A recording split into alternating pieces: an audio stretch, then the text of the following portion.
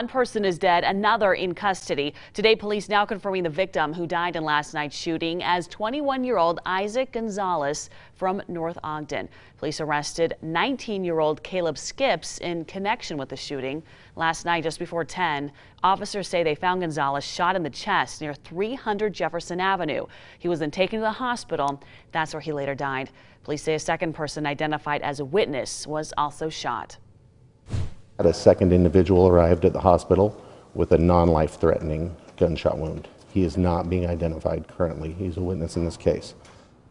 Police do say that this shooting does at this point appear to be drug-related.